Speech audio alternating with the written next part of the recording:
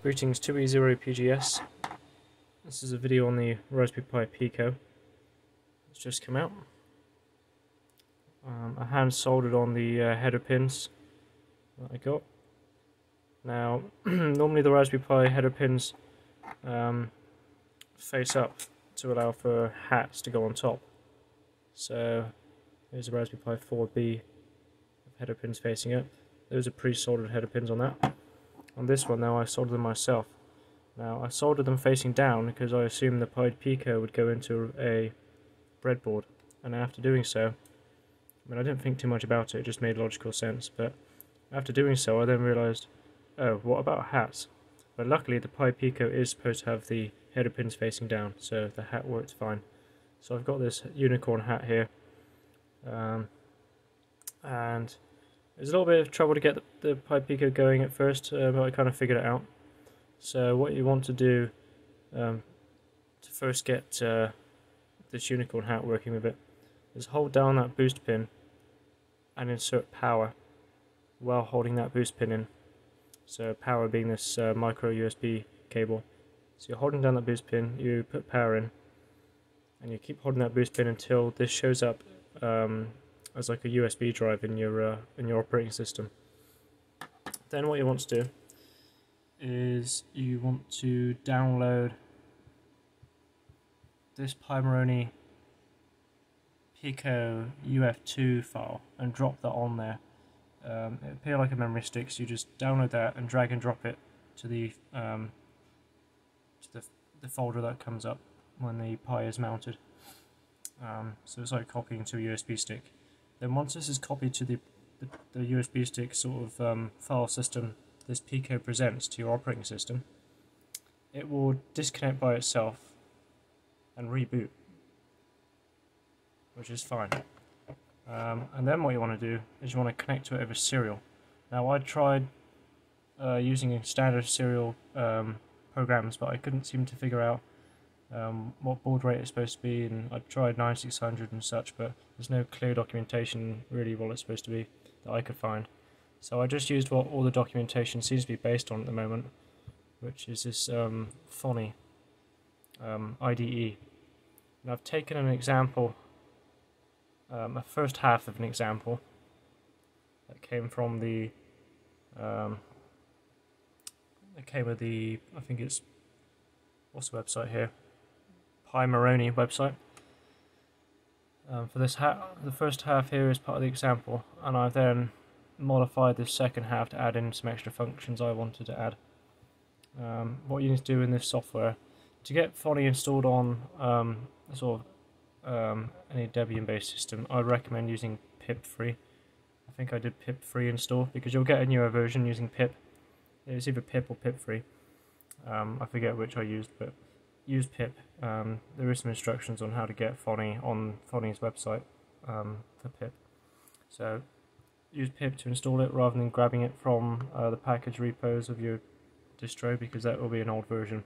You need the bleeding edge version, and pip is always rapidly updated. So you then need to set the interpreter in the settings to MicroPython Raspberry Pi. This won't be available if you're using an older version of this IDE. So yeah, relatively lightweight IDE, it then connects fine and it all seems to work.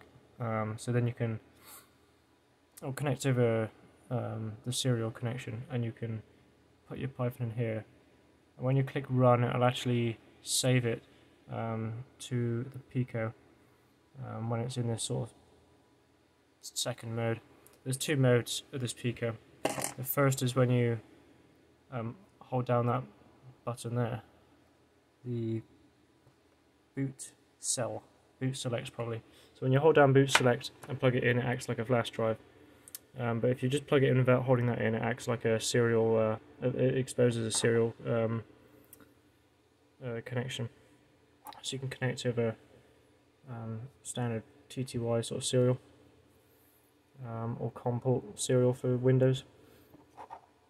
So with my code on here now, when I press A, I got it give me a random new sequence. I can hold it down and it will keep generating random random colors for each pixel. Press it once, just do a quick trigger. B, I've got to turn it all red. X, I've got to turn it green. And Y, I've got to turn it blue. So it took a bit to get it going. And now it's going. So that's quite cool. And that's using MicroPython. The MicroPython is interpreted on this thing. It seems to be easier to set up with MicroPython because you don't have to compile it as such. It will just be interpreted by it. So there's a few less steps in getting your code on here. Whereas if you're trying to do C, you'll need to compile it first, which requires a few extra build tools. And over here is a Pi4B I've got running with a Waveshare NeoPixel hat. And the interesting thing about this is it took me a bit to get it going on the Pi 4, and I've got a sort of detailed GitHub issue on that of how I got it going. So you just have to make a few changes. Or I did at this time of writing. You may not need to do these changes on a more recent version of the RPI_WS281X library. But at the time of writing, when I was using a Pacific version of the Pacific head of that branch, I needed to make some changes to get it working. But I got it working in the end. So that's kind of 2 Raspberry Pi projects I've got done today. Interesting that Pico comes in one of these pick and place machine tape reels, which is quite interesting. And the cost of £3, it's rather useful, cheaper than an Arduino Nano. And I think there's an Arduino are going to support this board in their IDE, which will be interesting. So that might handle all the C compilation and all that using Arduino's build tools. Ironically, the LED hat, this Unicorn hat, costs more than the Pi itself, which is quite funny. Which isn't the case for this Pi 4. The Pi 4 costs a lot more than the LED hat here. If I can restart it, when I first plug it in, it gives me the rainbow that's built into their demo. So that rainbow effect there is part of their demo.